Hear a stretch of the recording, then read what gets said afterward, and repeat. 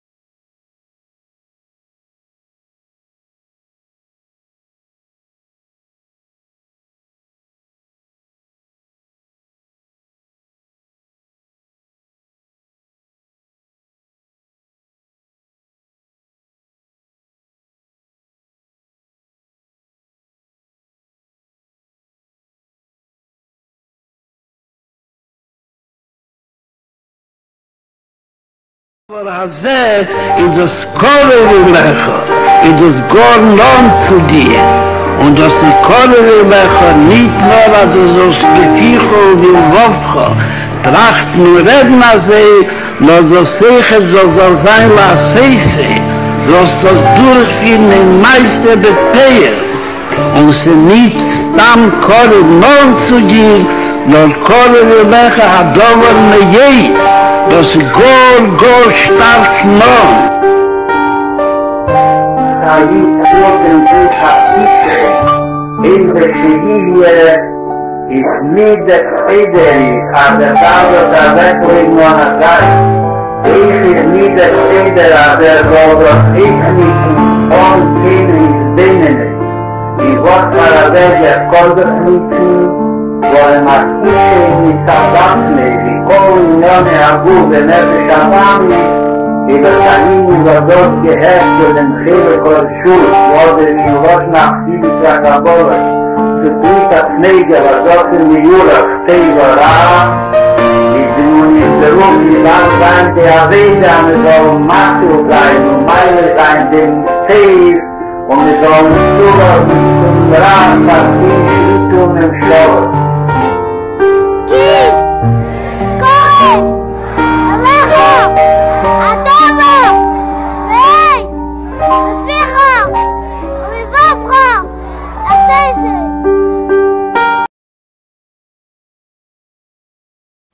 Being a chassid means being given over to Hashem's will, being batul, recognizing that all that exists is Hashem and you were created solely to serve Hashem, that your whole being is a piece of Hashem.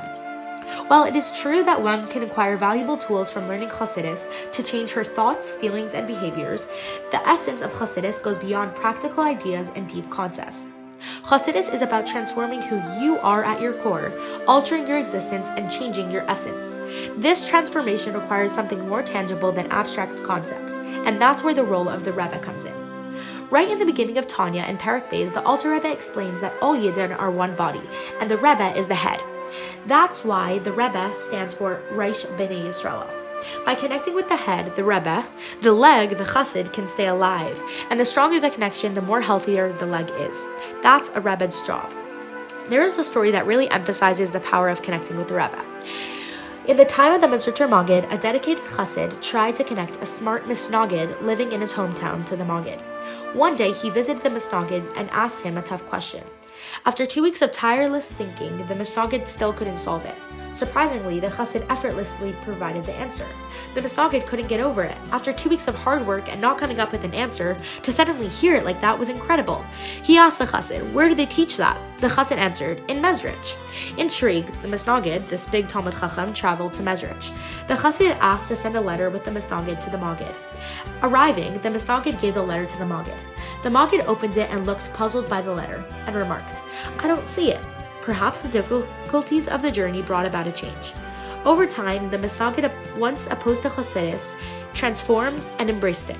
The now devoted Chassid asked the Chassid from his hometown, "Tell me, what did you write in that note?" The Chassid said, "Normally I wouldn't tell you, but since you have become one of us, I can share. I wrote, 'This person is entirely wounds and welts and open sores.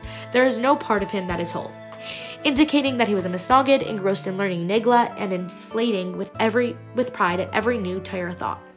From this story, we see that although the Gayan had not yet learned Chassidus, and he had still not davened with Avodah, and did not yet go in the ways of Chassidus at all, just traveling to the Rebbe made a change in him. Previously, he was a Misnagid who was wounds and welts, etc., and then he became cleansed. He was no longer a Misnagid. He was receptive to learning Chassidus. It was his hiskashus to the Rebbe that turned him into the Metzias of a Chassid. The story underscores that even before delving into the Chassidus, the Misnagid underwent a change merely by traveling to see the Rebbe. This really highlights the impact of hiskashus to the Rebbe. So why then do we learn Chassidus? We all know that the Baal Shem Tov once asked Mashiach, "Emasai ka'asimar, when will you come?" Mashiach answered, "L'chshefutu manesecha chutza, when your wellsprings will spread outward." Chassidus is like a live spring of water, an existence that can go far and wide. The water flows all over, but it is always connected to and defined by its source, the spring. Wherever it can reach, anyone who studies Chassidus is pulled into a connection with Hashem. Why is that? Why is the Torah of Chassidus any different than Nigla? Is it the content of the Chassidus that's taught? When a Rebbe teaches Chassidus, it comes from the very essence of who he is, thereby putting his life into it. So when you learn Chassidus, you aren't just drinking a nice glass of water that came from a fresh spring. Rather, it's like drinking from the spring itself. The Rebbe's life is in the Chassidus, and that's the beauty of a spring. It can go far and wide, but it's always a spring. And that's why the Rebbe constantly said that the best way to connect with him is by learning his Torah. Therefore, Chassidus is not just a set of tools for personal change. It is a means to truly become one with Hashem. The key to this transformation lies in connecting to the Rebbe, who represents the head of all Yidden, enabling us to experience a profound transformation at the core of our being. Sometimes there are times in life where everything feels like it's falling apart, when things seem overwhelming and your world feels like it's crashing all around you. Sometimes you don't know where to turn to for help or when it will all be okay. Sometimes you don't even know what you need to lift you back up. The pain you experience feels so intense. It feels like it's never going to end, and no one knows what's going on inside your head. But then, when you know you don't have to do it alone, and that there is someone by your side to help, to show you kindness and love, it gives you hope and strength. It shines a small light into your dark world. It breaks through all the pain. What if you could be that someone's light during their darkest times, and maybe change their life and your life forever? What if I told you you are that person? That each of us has inherited the trait of chesed from Avram Avinu. It's a part of who I am, who you are, and who we are. And when we act with chesed, showing endless kindness and care towards the people around us, we are living in true alignment with who we are. When Avram lived in the land of the Plishtim, he planted an eshel tree. It's explained that Avram actually built a hotel with amazing service and gave his visitors delicious food, milk, meat, and wine. Avram didn't give the bare minimum of bread and water. He went above and beyond to make sure his guests had anything they not only needed but wanted. From this, we see that planting this tree gave Avram and Yitzchak the strength of Mesiras Nefesh, the ability to go above and beyond. Avram built this tree just because he wanted to spread kindness. He persisted and made sure that everyone felt loved and cared for. His actions transcended logic. Avram lived freely by the Plishtim for years, with no suffering. Their unbounded kindness is what helped him fulfill the rest of the Akedah with joy. It didn't make sense. The same way it didn't make sense for Avram to give in a manner that took away from himself. This trait of kindness, beyond the level of needs, but including the wants, was inherited by each of us. We have the power to give selflessly, and when we do, we affect our life and the lives around us. We need to exemplify and teach our children to give on this level of Mesiras Nefesh. We live in a free land like Avram and should therefore be ready to have Mesiras Nefesh for a fellow Yid, my brother or sister. There are times in life when we don't even know that we need some extra love and kindness, but when it's given, our lives are changed for the better. So be that person to change someone else's life. It doesn't have to be logical and make sense. This will not only change someone else's life for the better, but it will make you into a better person as well.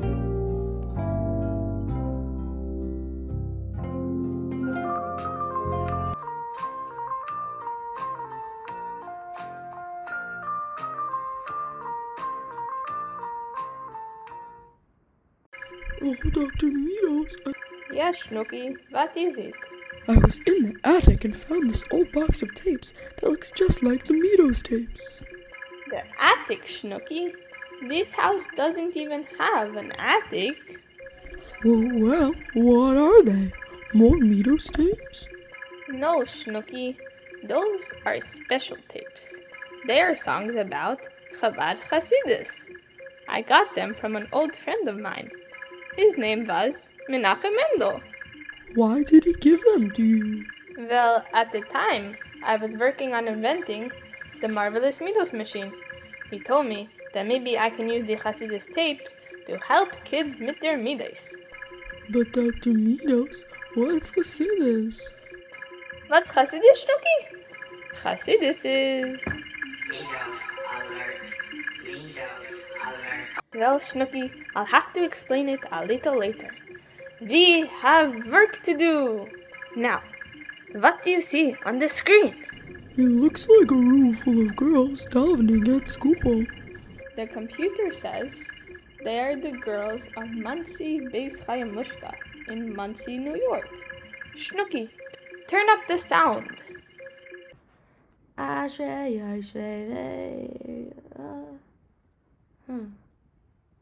What's that over there? Hey, I keep getting distracted during davening, but I'm doing it all right. How is this happening? My efforts are all worthless. It's plain to see. How can I keep davening? There's something wrong with me. Snooky, did you hear that? Yes, Dr. Meadows. It seems like the girl is getting distracted during davening. It must be that she is davening without the proper kavanah. Let's play her the davening song. Snooky, put the tape in and press the send button. Okay, Dr. Meadows. Oh no, Dr. Meadows. I put in the wrong tape by mistake. It's not a song about davening. It's a song about Hasidus. Oh, what a situation. The wrong tape was put in. Snooky wants the ground to open up and swallow him. They can't reverse what happened. They can't turn back the clock. Boy, is Dr. Meadows in for quite a shock. Up and away. Oh, what a special day. Dr. Meadows has invented something you have never seen. Up and away. Oh, what a special day. There's Hasidus in the marvelous Meadows machine. So come real close and listen, this story's just for you. You'll learn about Hasidus, how it applies to you. We're going on another journey like you've never seen. There's Hasidus in the marvelous Meadows machine. Up and away, oh what a special day. Dr. Meadows has invented something you have never seen. Up and away, oh what a special day. There's Hasidus in the marvelous Meadows machine.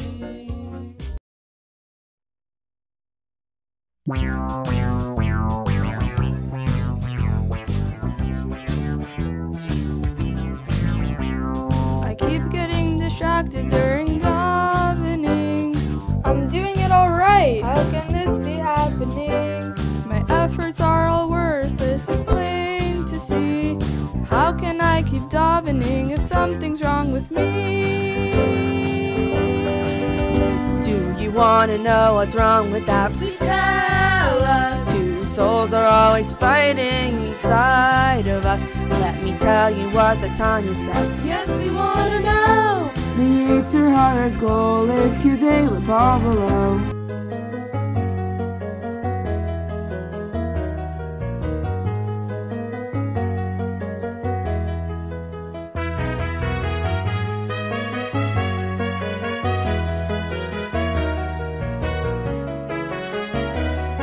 I am your nefesh elokis, a piece of God on high. And if you listen to your mind, you just may hear my cry. All I want is that you serve Hashem with all your heart, and with each mitzvah that you do, reveal a godly spark.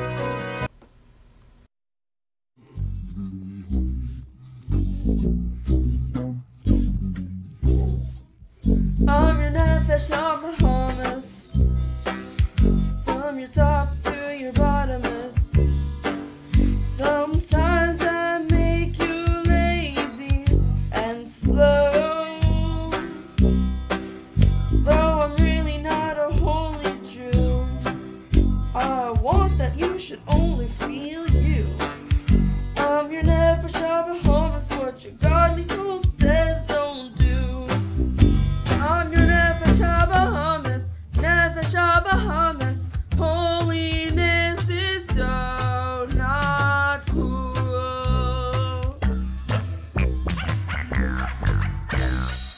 For him, this is what you gotta do. Just be happy with the challenge God has given you. When your nefesh Bahamas is putting up a fight, it means your godly soul is doing something right. Oh, I get it. I understand. It makes a lot of sense. His goal is only to distract you. If you respond, then you're letting it defeat you. Don't you pay attention to what it has to say. Take two hands and push the thought away. Push the thought away.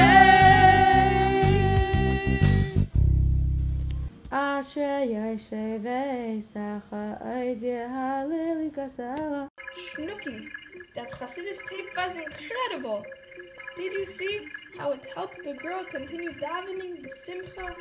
Yeah, Dr. Meadows, and I really like the tune. I'm your nefesh Bahamas. Do. Yes, Baruch Hashem, it turned out to be just the right thing. But Dr. Meadows, It was incredible. but Dr. Meadows, It was simply marvelous. but Dr. Meadows. Yes, Shnuki, what is it? I still don't understand. What is Chassidus? What Chassidus, Shnuki? I don't really know myself, but I have an idea. One of these tapes must explain what Chassidus is. Ah, here it is.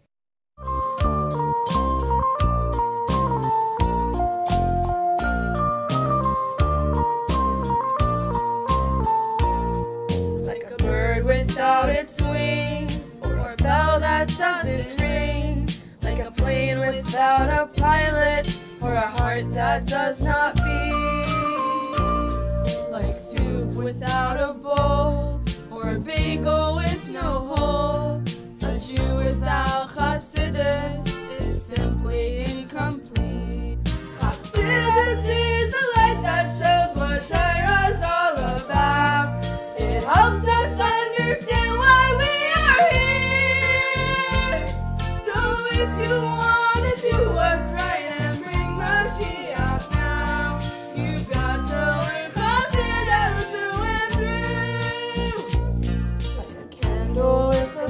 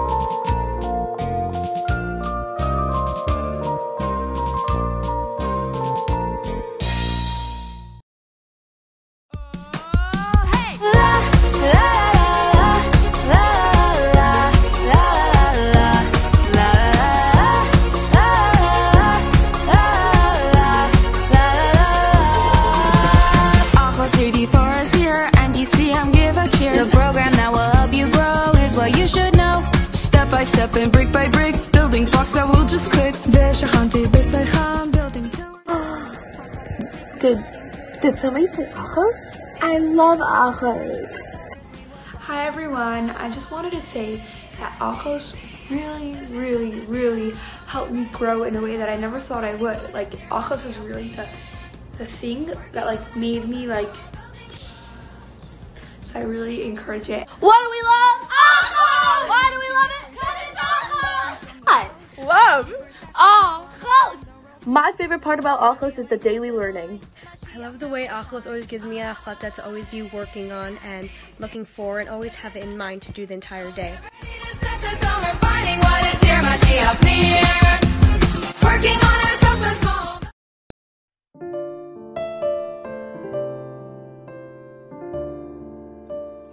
I was placed in this vast, beautiful world by Hashem, with the task of being a Jewish woman. It has been embedded in me for generations. My mother did it, my grandmother did it, and my great-grandmother did it. But it all started with the first Jewish women and mothers. I learned from Sarah and Rivka the beauty of light filling my home. I am the home builder. I toil for my home to be beautiful both physically and spiritually. Though I only see my Shabbos licht burn for a few hours, in the higher realms they light up my home. For the whole week, the whole year, for all of eternity. I learned from Rochle the role of a mother, the avaida of a woman, the akaras habayis. I am not subjected to learning. Rochle sacrificed her personal spiritual need to be buried near her husband. She chose to be there for her children. With the help of Hashem, I will give up for my children in the future. I learned from Leah and her daughter Dina that even though I am modest, as I am the daughter of a king, I have a nature and a yearning to go out, to actualize the shlucha I was born to be. The Rebbe tells me I can. While being modest and gentle, I can influence the women around me. Right now, I am just a girl. Through lighting Shabbos licht, I can start to learn how to add more light to my home. When I have my own home and my own children, I will fulfill my avaida. But right now, I have been given the special privilege of being born the Rebbe's shlucha. I go out every day and spread Yiddishkeit to the women around me. I am proud to be given this task. Rebbe, I will do it.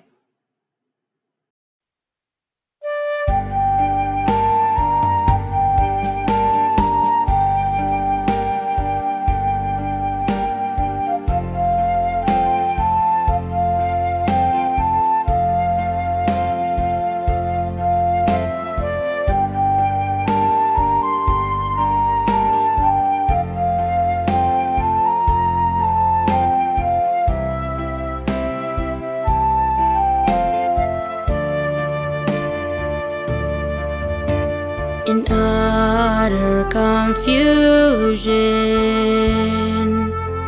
I sit down and I contemplate. Alone, full of doubt, almost fear. I feel like I'm losing. I cannot seem to regulate. I'm falling low with no hope anywhere. When will I see the point of it? I'm roller coasting highs and lows, two opposites that won't ever connect. For what was I created if my failures never cease to grow? It seems that my attempts do no effect. A voice calls out, determined from deep inside. Your mission strong, it's the reason you're alive. I came to this low reality, not just to fix the duality, but my soul gains vigor, ascending tremendously. Oh, the struggle when facing the darkness within my fall is a stepping stone. It's to raise me above it all. For Hashem, though it's so much more than that, when struggle with evil's where I'm at, my strive and effort itself is a victory. Haneshama yayradas lesay chagaf v'tzayakas vay vay vay yerida zu letzarach aliyah ad shekol zeh hu kedai. Cholas ha-meister gewähnt die Riede, zähle Chalio, gedei nicht nur mit soll können Mamschir sein, wie sie gewähnt bis demut, nur wie schreibt in Brief, als ist wird nicht passen, dass nicht nege der Hacheik, der Mehle doch verstandig, aber darf in der Rufton noch mehr wie früher.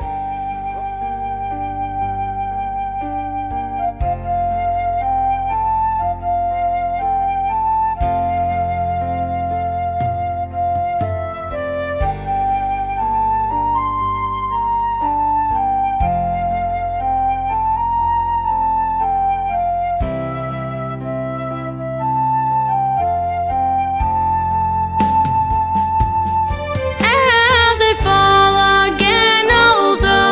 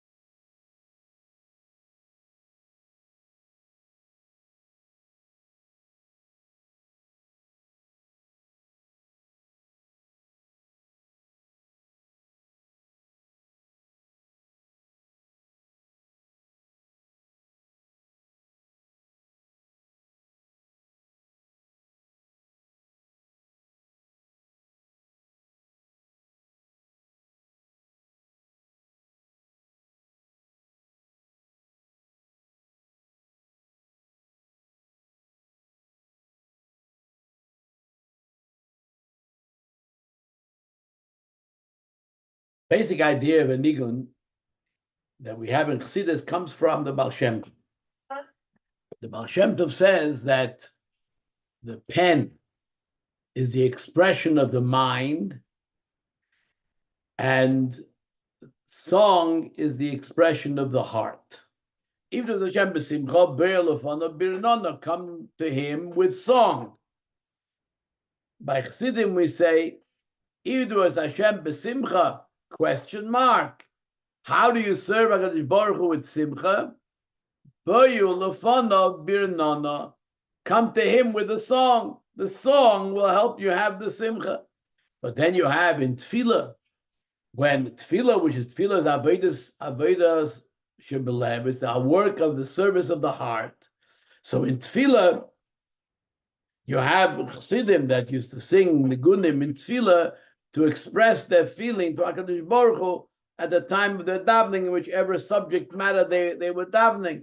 And it also helped to be able to contemplate, to have his bonus, so that to be able to get into that mood of his bonus, for that you also have to have Megina.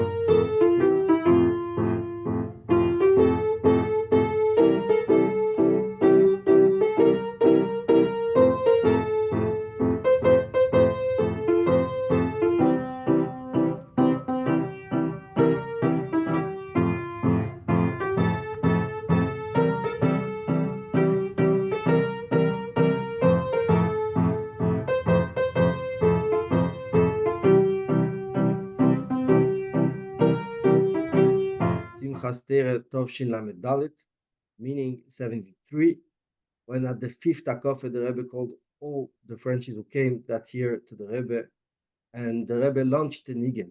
No one heard exactly which nigun the Rebbe started until someone of the French group started to hear the Marseillaise, French anthem. So he started singing the Marseillaise. Everyone told him to be quiet. It was completely crazy to think the Rebbe sings the Marseillaise. And definitely, the Rebbe sang the Marseillaise, asked to bring the French Sidurim, and they started singing with the Aderes Vayimuna. The French anthem, all the parts speaks about the revolution. It's not just an anthem, it's a war song. The words in French. So the Rebbe started singing with the Aderes Vayimuna and saying, of that city, was full of tumah, was full of negative things, and became a place where we can learn Torah, we could do mitzvahs. So that's the real revolution, the revolution of Torah mitzvahs, bringing the real light. But to take that sound and sing with the Aderes Ve'emunah L'Chayei, as the Rebbe says then, at this time, to take it and all Torah mitzvahs, the whole Aveda has to be in a way of Aderes Ve'emunah L'Chayei. All opposite. This nigun of Aderes Ve'emunah is part of our life. This year, particularly, it's the 50th year of Aderes Ve'emunah. We made over here in France the whole thing about it. That the whole year should be the Aderes Ve'emunah that the Rebbe asked 50 years ago. In our Aveda, means that our kids live with that, as my father lived with, to me, with my children, and as Hashem, as the Rebbe says in Tov Shinun Beis, Ad Bias Mashiach.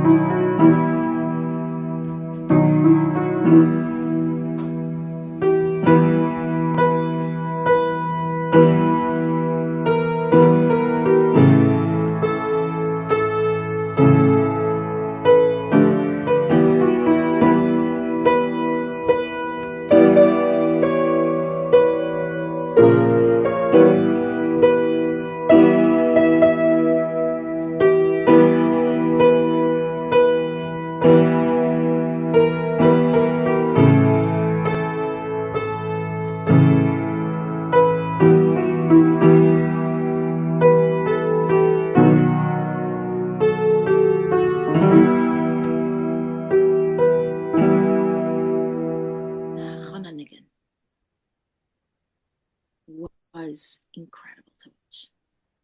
Before my marriage. During the Hachananigan, you saw a kind of transformation coming over the Rebbe. And seeing the Rebbe's face like that. The other Nigunim, the Rebbe would be looking around and saying, L'chaim, this Nigun, the Rebbe kind of transformed in a different way. There was tremendous kedusha lit up on the Rebbe's face.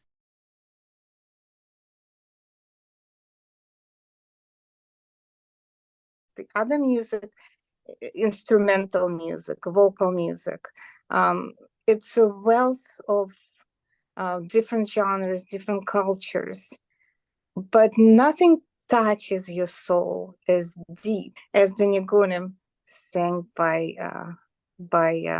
experienced or soulful chassid. I think it enriches your life to the point that you cannot imagine life without it. And now I cannot imagine my life without Hasidic Nigunim.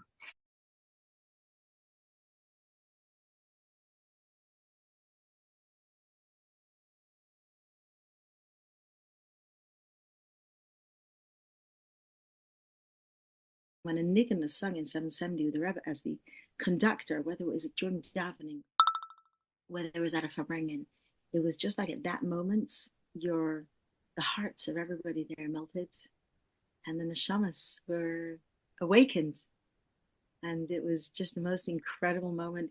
You also never ever wanted the nigun to end.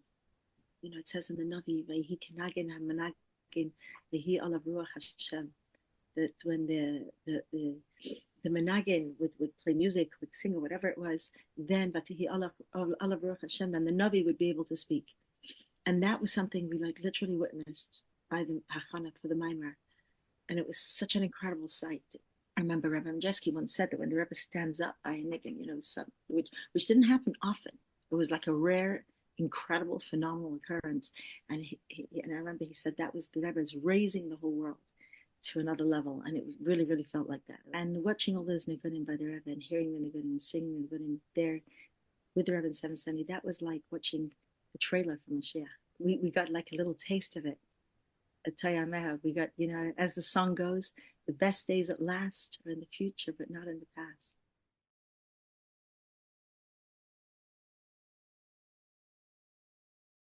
The sages tell us a story about a visitor who was passing by Yerushalayim looking for directions to get to the city.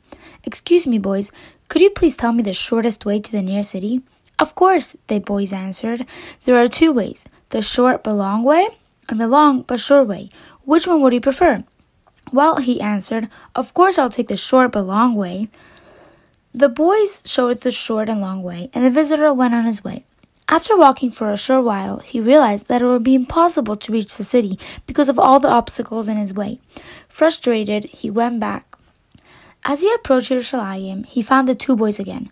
"Why did you send me that way? I couldn't enter the city, and now I have to walk back the longer way. Why did you boys trick me?" "We didn't. We said the truth. In the beginning, the way was short.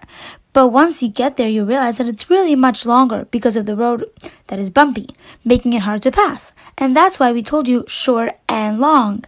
But the second way, it might take longer, but it's smooth, and you will end up getting there much faster." "Thank you, boys. And now let me go the long and short way, and I'm sure I'll get there this time." Tanya is the short but long way. It's a long process. Some chapters are long, and concepts might be hard to grasp, but you'll for sure get there. We may try to go the short, long way, living like a Jew without real feelings, doing mitzvahs without understanding, but we'll realize that this way we're going to keep slipping, making it hard for us to reach our goal. In my project, I made some Tanya concepts along the smooth road to get to the final destination, a Beinani. Soul Clash Avenue.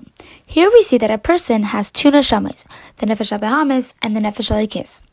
Middleman way. There are Rishayim, Tzadikim, and Beinanim. The Beinani has some aspects of the Rasha and some of the Tzadik. Hidden Embrace Road. Everyone has Ahava Mesuteres, a hidden love for Hashem that is always striving to be close to Him. By doing mitzvahs, we are automatically revealing this love. I made a girl lighting Shabbos candles, and the love is going straight to Hashem. Happy Street. Prakim Chavav through Lamed Dalet teach us how to overcome sadness that come during davening or at work. Action Avenue. Although feeling is important, the Tanya says that actions are the main thing and most important. Wings place. As a chassid, we need to have both love and fear in order to serve Hashem properly. Connect real way. When the Beis HaMikdash was destroyed, the special Shaina that rested there transferred to the Torah. So every time someone learns Torah or does a mitzvah, the Shaina is with him. And finally, the man reached his final destination, the Beinoni city.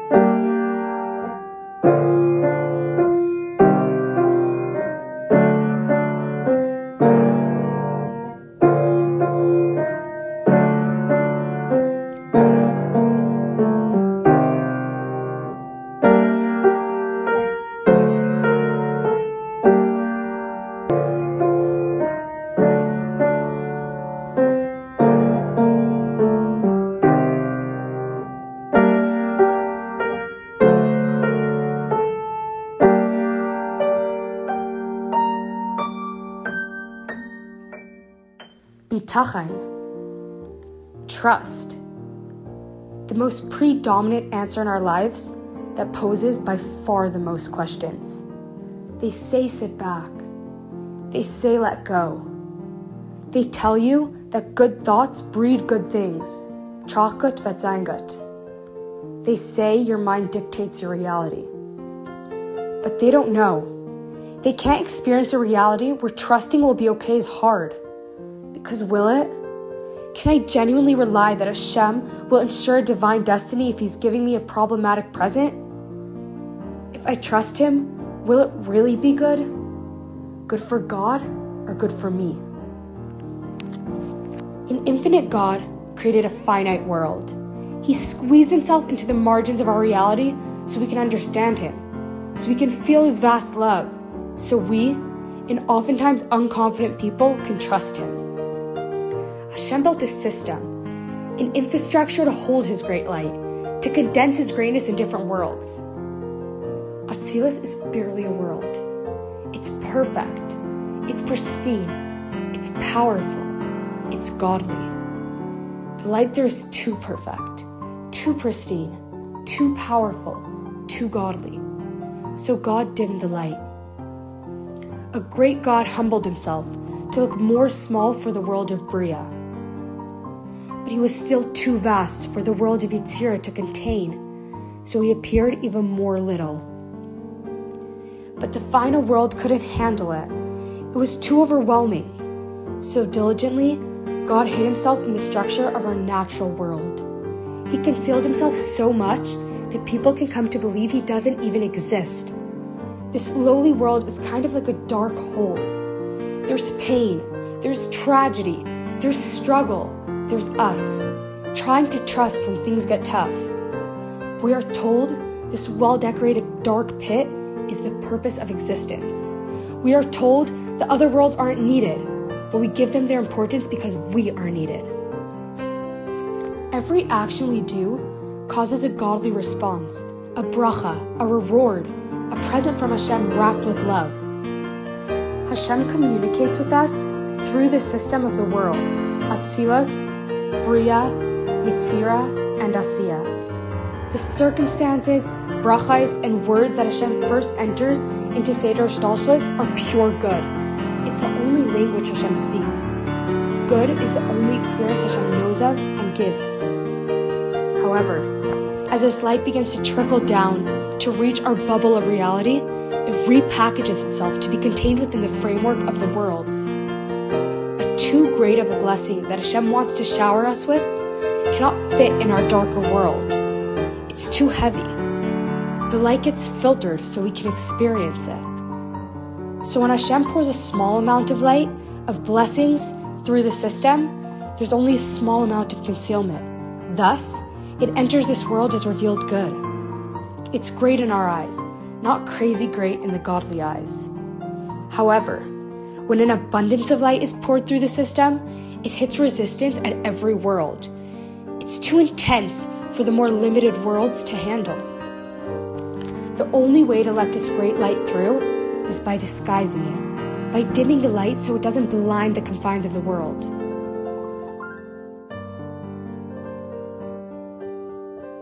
So by the time it enters this world, it will appear as negativity, evil, tragedy, hardship, pain, everything we think this world is. But this world is all good. Looks are deceiving. We feel like we're facing grief because the system confuses us since this world can't contain true revealed goodness. But does it have to be this way? Does everything need to appear difficult if God wants to gift us greatness? Just as Hashem created the system, He can override the system. But we need to encourage Him. We need to spark desire within Him to break His own rules. Bitachon is revolutionary, not just for us, for God too. Bitachon, trusting that Hashem will grant us revealed good, is a rule breaker. It tells Hashem that we deserve for Him to leave His comfort zone and allow us to tangibly experience the wealth of His brachas. So Hashem will pour this vast good, not through the system, but straight to us. It won't be dressed up in grief. It will come as it is. It will be vulnerable and open. It will enter our lives as revealed, authentic good.